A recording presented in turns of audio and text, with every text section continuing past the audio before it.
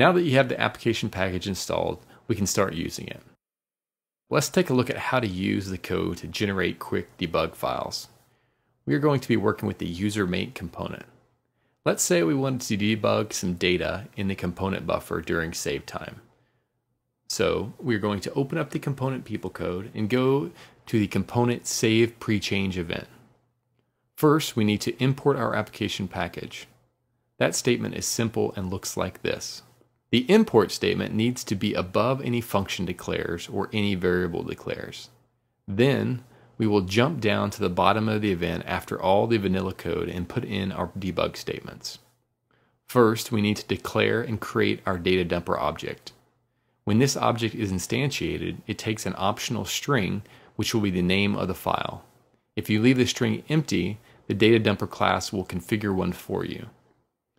It can really be anything.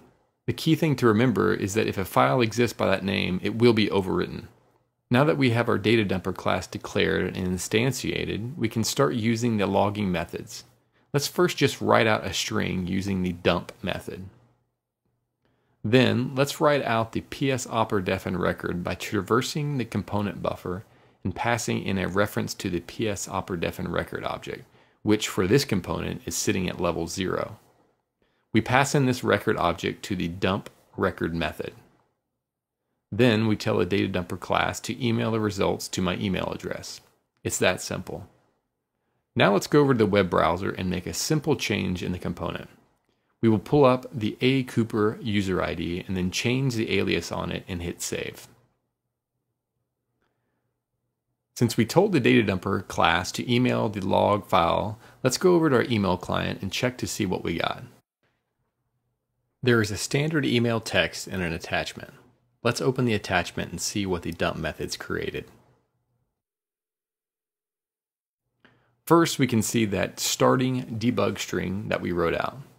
Then we can see the dump record wrote out the record name and some other important record properties like is changed and is deleted. Then the dump record method listed out all the fields in the records and their values. You can also see an indicator of what fields changed. It even has the before value, which in this case was blank for the alias. So from one method call, where we passed in a record object, the dump record method dynamically expanded out all the fields on the record and wrote their values. Are you starting to see how this can help you quickly debug your code? Okay, let's look at some of the other functionality offered. Let's add a few more functions. Let's use the dump row set method to dump out the entire level 0 scroll, which will include any records that exist at level 0. Then we will call the whitespace method to write out 5 blank rows to create some breathing room in the file. Then we will use the dump row set again, but this time we will pass in a reference to the ps role user view level 1 scroll. This will dump out the entire row set to the debug file. So let's go back over to our web browser and pull up the A. Cooper ID back up. We will blank out the alias we just put in. Then we will go over to the Roles tab and insert a new role of BOE admin, which you will note is now at row number 2. So let's jump over to our email and check out the file that got emailed to us. So we'll actually open that file up. And we'll see from the very beginning line, we see our starting debug statement, and then we see a dumping row set. Then we actually see that the record name is written out with a level number, and it shows you the row number of the first row that's being dumped. It gives you some properties of the row, like is new and is deleted. Then it actually dumps the record object out with the fields. And then the next record object on that row is written out, which is a work record, and the fields for that record that are in the buffer. And we have another record on the row, PS user attribute. It's written out with all the field values that are in the buffer.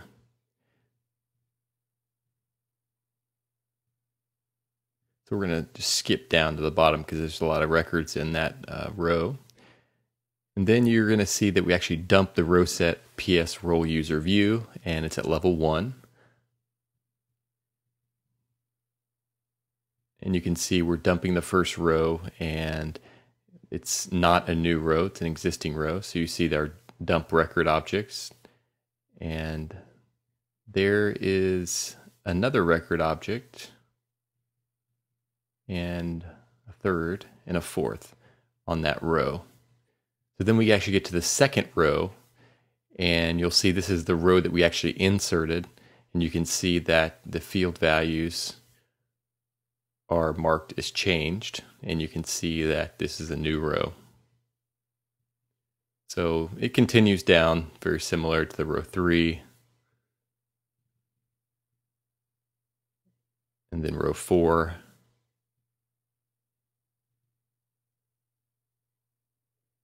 and so forth.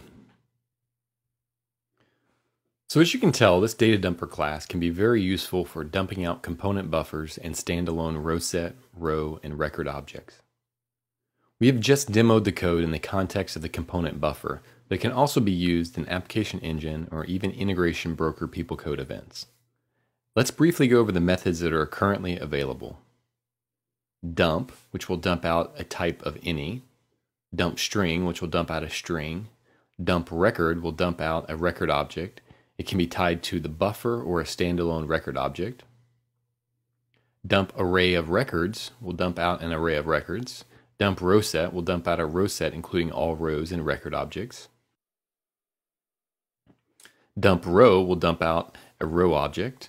Dump array will dump out an array. Dump array of string will dump out an array of string. Dump level 0 is a shortcut method that only works in the context of buffer people code, which will dump out the level 0 scroll. Dump current row is a shortcut method that will dump out the current row in the context of the buffer people code. Dump query string will dump out the URL query string.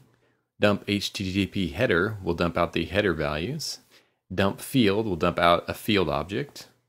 Whitespace will put in any number of whitespace in the file. And email dump file will email the results to any email address you specify. If you don't specify an email address, the file will just be sitting on the application server logs directory. There are also a few properties on the dataDumper class which are optional. There's email subject, so you can override the default email subject. Email body, you can override the default email body. Indent level, which you can change the indent level of the writes in the file so you can easily visualize the nested calls. And file contents will dump out the entire debug file to a string. If you have any other ideas that you'd like to see incorporated, please contact me by going to cedarhillsgroup.com and clicking on Contact Us. I think many people tools developers will find this class useful.